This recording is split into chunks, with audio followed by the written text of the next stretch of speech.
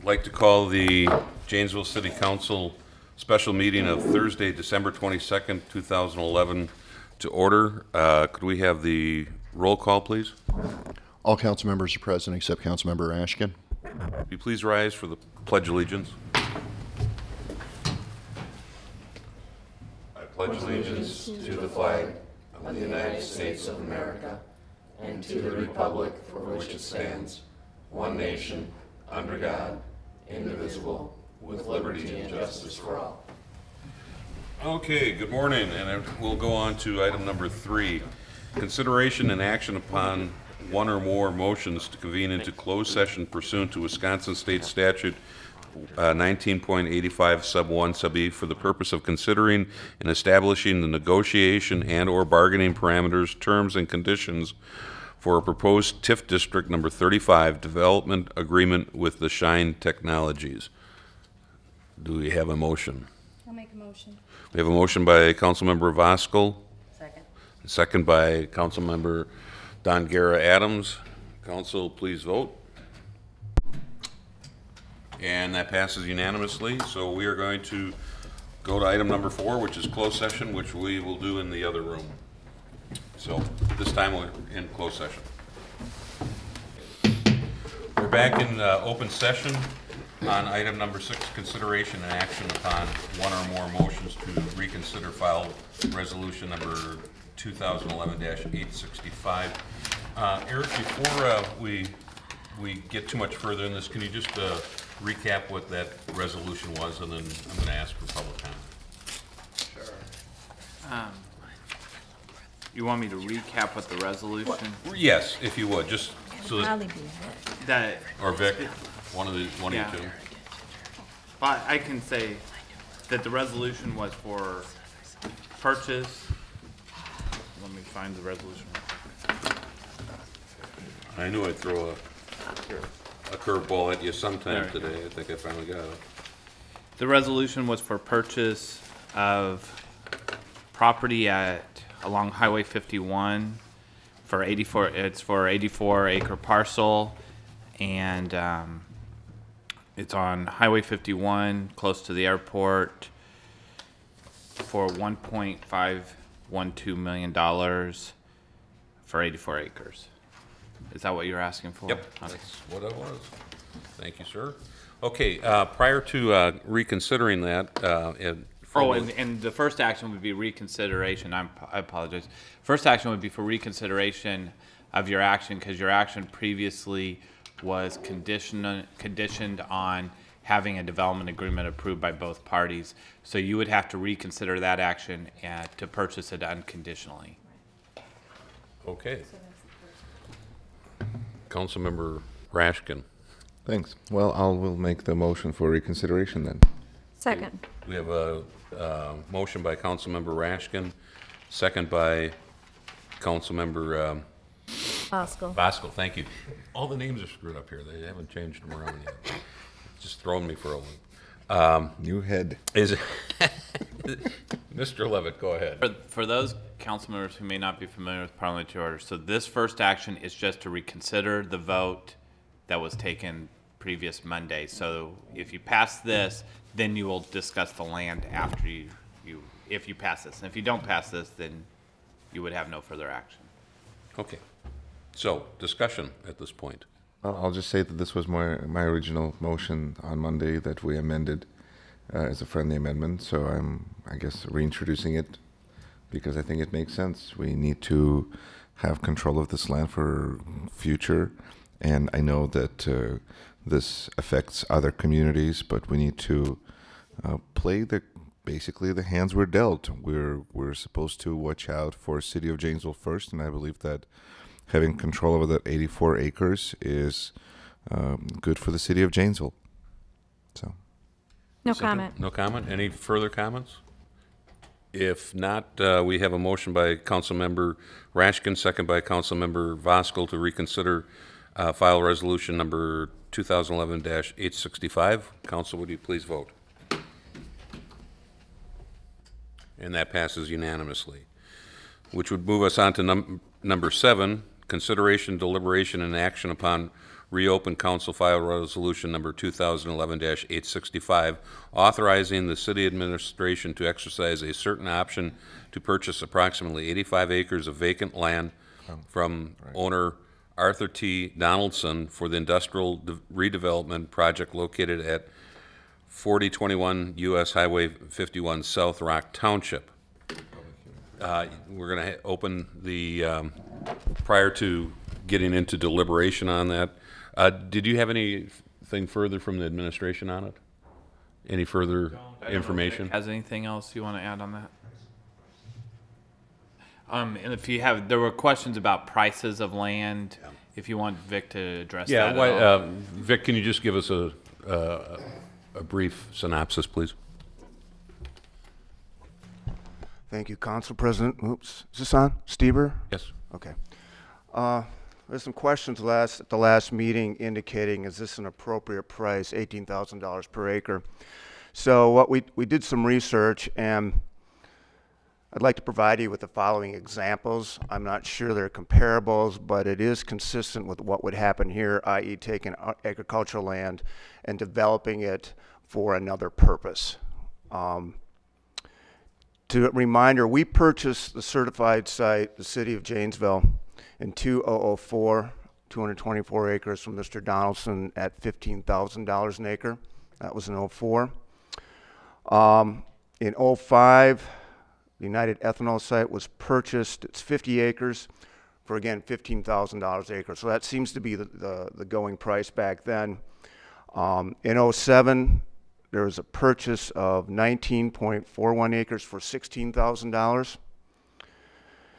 In 2005, in the town of Harmony, 13.67 acres were purchased in 2005 for $18,600. It's currently on the market for $25,000 an acre. Currently, the DOT is actively engaged, as you may know, about the bypass for Highway 26 in the Milton area.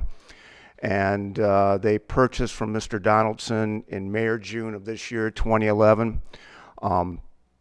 And the range they would give us was $22,000 to $25,000 per acre. And the DOT purchased a parcel adjacent to these properties for $25,000 an acre. So it seems that $22,000, $25,000 seems to be what other plots of land, taking it from ag to a different purpose, are going for in this current marketplace. Okay, thank you. Although it's not a formal public hearing, we will allow public comment. We're going to limit we'd ask that you limit your comments to 3 minutes per individual. So if there's anyone that's wishing to speak, if you could just please step up to Mike, state your name and address for the record, and then you'll have 3 minutes. Go ahead. And this is on item number 7 on the agenda, reconsideration of the purchase of land only. Andrea Briarmoon, 339 South Locust Street. First, I want to greatly thank you for allowing public comment, even though it was somehow missing on the agenda. And I want to thank you for not just allowing this to be railroaded through, and for taking the additional time to take a closer look at this and to consider having a contract, a real contract, not just the possibility of a promise, you know, before you actually commit $1.5 million to purchasing land. I have several concerns, starting with the process, that this wasn't a regular council meeting, and that the regular council meeting was canceled, and that this is a very unusual time for the public to change their schedule and be able to be aware of what's going on, and that you are kind of put on the spot at the last minute with this option, which they could have been here a month earlier, or 3 months earlier, 5 months earlier. So a real concern about creating the illusion of emergency. And then I wanted to thank you for JATV at least filming this and having that available to the public. I have a real concern about the city employees interfering with private investors and the natural marketplace of real capitalism in a country that needs to keep government out of the marketplace. We need to keep this land on the market. We need to allow competitive investors. We need to allow people like Javon Bay, who makes $3 million a year, the opportunity to be a partner investor in new jobs coming to our community. And I have a big concern with the fact that our current TIF process appears to be benefiting a handful of people greatly at the expense of the general public and of our tax base, of our taxes going to our schools and our county and our services. And then I have a concern about taking $1.5 million and just focusing on this parcel of land rather than saying, if we've got $1.5 million, how can we best utilize that for the general public when we don't even have a homeless shelter, when 7,000 jobs left Janesville, when a person, Mr. Gearhart, actually robbed a bank and turned himself in at the Gazette building in order to have housing at the jail, which costs us $25,000 per year to provide that housing for him. And it's common knowledge that he's certainly not the only one. He's the tip of the iceberg. So how the county and the city are making housing for our homeless excessively expensive. The comparables that were just shared, unfortunately, are, I don't know how Mr. Donaldson finds out that a city or a county or the DOT is going to be acquiring land soon, but he's right there buying up that land from the commoner for a heck of a lot less than what you're planning on giving him right now. And I'm hoping that you will search out the prior owners of this land and that you will take a look at the land ownership history of these parcels and how recently they were purchased and what he paid for it and what the actual going rate was before he came into this kind of insider information. It's really, really disturbing that this man, a handful of people's names keep popping up and they just seem to always be at the right place at the right time to massively benefit from the city trying to be well-heeled marketplace investors, which is not the skill set of city employees or this council. It's not your duty. It's not what we elected you to do. Oh, you're actually over your time, Kendra. I'm sorry, I didn't hear Could you any just wrap it beeping. up real quick, please? Yes. Thank So please choose not to spend $1.5 million today. Please choose not to make the wealthy Mr. Donaldson even wealthier. Please choose not to take even more land off the tax base. And I don't even know that we've utilized the last chunk of land that Mr. Donaldson benefited from when we bought that and created the TIF District 35 in the first place. Okay, thank and you. again, thank you so much for allowing Mr. me Levitt, to you had share. a comment? Yeah, I just wanted to make sure that people understood, and I think the council understands that if this land is purchased, it would be with the potential to be funded. The purchase would be funded through the TIF, which means you would have to create new value through new businesses or industry coming in, whether it be Shine Medical or other industry, that would then pay us back for that value so that general fund property taxes would not be used for this. Now, if that does not occur, then it would be used by general fund, but that would have to be over a 20-year period that would not occur. The second thing is just related to the speaker and Mr. Donaldson.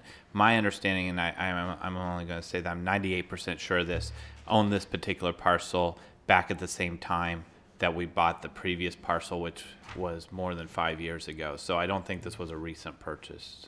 Okay. Is there anyone else that's wishing to speak? Anyone else wishing to speak? Is there anyone else wishing to speak? Okay. I think we're done with our speaking portion of this.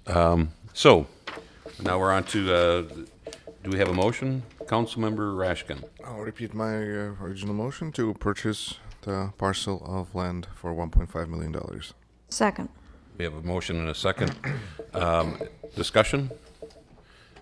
I think that's Councilmember McDonald. I'm going by where you're sitting at, not what's on my light board here. Oh, no, it says Rashkin here. I'm just saying it's Just McDonald. keep pushing the button. I hit the McDonald button that time. Just, I guess, a couple of comments. First, is the motion to approve the resolution 2011-865? Is that Yes. Yes. Based on what we're approving, okay. If that is the case, I just have a problem with that resolution because it refers to the 84 acres as vacant land. And I've said it before and I'll say it again, we as urban dwellers need to stop referring to agricultural land and farmland as vacant land because it's not vacant. It's agricultural, it's agribusiness, it's farmland. So I would like to see that somehow reflected in this resolution. Thank you. Is that a friendly amendment that you would like added, to take out the word vacant property to add agricultural property? Is that what you're saying? Well, I'd have to refer to the maker of the motion and the second to see if that's acceptable. Yuri, I'll defer to you since you're the initial. Thank you. And I will defer to Mr. Levitt to see if there's any complications that this might possibly create. Not sure. I'm not aware of any complications. Okay. And in that case, friendly amendment gladly accepted. Any further discussion? I guess I view it as if it's legally described and Mr. Donaldson is the property owner, it's considered vacant real property. I don't think it's our point to designate what Mr. Donaldson's property is. I believe it's his property, and as it's legally described, I believe in documents, and correct me if I'm wrong, Wald, it's vacant real property. Is that correct? It's vacant real property with farmland use. Okay. So if we had vacant real property with farmland use, I would be comfortable with that. But I just don't want to, I don't want to set precedents that we're going to all of a sudden change vacant real property Right. to. Are you okay with that? Absolutely. Are you okay with the friendly amendment in that format? I wasn't a maker of the motion, so No, I'm asking you how they revised it. fine. Okay. Any other further discussion about the resolution? Not, we have a motion and a second with a friendly amendment. Seeing that there's no additional discussion, council, please vote. And that passes with council members Dongera, Adams, Rashkin, Stieber, Voskel, and Liebert in favor, and Councilmember McDonald opposed. On to item number 8, matters not on the agenda. Does any council member have any other matters? Seeing none, on to number 9. Oh, Tom, I'm sorry. Yes, I just want you all to have a Merry Christmas and a Happy Holiday season. Okay, very good. On to item number 9, motion to adjourn. I'll make. Second. Okay. It was a motion by Councilmember Voskel, second by Councilmember McDonald. Council, please vote. And we are adjourned. Thank you.